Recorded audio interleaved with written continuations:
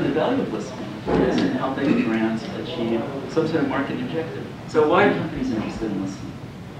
Well, one of the reasons that listening really started to become sort of what we like to think of as an emerging discipline is simply that these conversations are online. They're available, they're accessible, they're aggregatable, right? They're collectible, and they're analyzable. Now, we used to have a positive data that was very expensive and time-consuming to collect. Now it's very visible and easy to collect. So, so like that, right? Brands are saying, just like, what are they saying about my brand? Right? What are people's hopes and fears? What are they saying about the category? Right? What are people hope for their future? What do they hope for their children?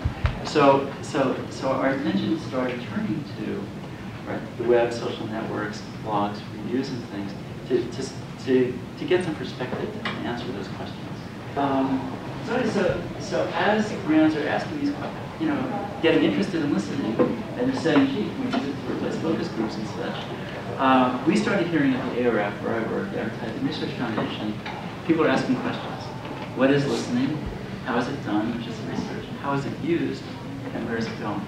So we decided that there was enough interest in this area where we're putting together some sort of, get our arms around what is essentially an emerging field, right, to give it some shape.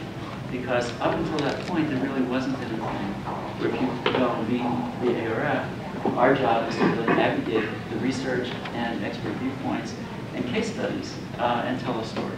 So when we were looking at that, right, was sort of the way that people were talking about it was, oh, I can count brand mentions, I can count competitors, right? I can count likes and dislikes.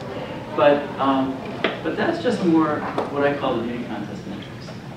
Instead, it's really what is listening really doing, and how should it be brought into the business so that we can build our brands? And so when you ask that kind of question, you start to think about what's the kind of world that we're living in. What's the marketing environment, what's the business environment, what's happening with customers. So what companies are looking to do is to see how can they be fast and agile short term, but have that drive their product development. In order for that to happen, right, we need better information about this changing world that we're living in. So instead of like some of the data I used to use would be collected by social research companies, and they would publish a report annually, and you get the trends that are going on in society, and then you plan out those. Now it's really about understanding, looking at the environment differently, and seeing that what we have to bring into our companies really are signals. Right? Bits and pieces of information about this change.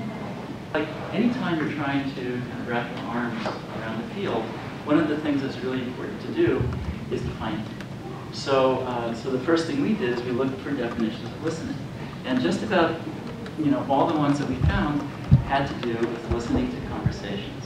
Right? Conversations online or blog posts and reviews and things like that. Right? But the written word that could then be harvested and processed. But when I talked to companies that were doing listening, I found that was not sufficient. That there was other types of listening going on. So some of you met Rachel, who was here from Interscope. She works for a company, Interscope, that does neuromarketing research. So they look to understand the emotion. So these are silently expressed. But what they're finding, and through their research, is that they can discover the emotions through these silent signals that people are giving along, and using that to understand, their approaches and their mindsets and how they feel, and how it influences their later actions. Another type of listening is to behavior, because a lot of us here, I'm probably sure everyone here analyzes a trend. But what is trend data? And trend data, it's not just points in a line that have a slope or direction or something. They reflect choices that people make that are then recorded. And those choices that people make are made with intention.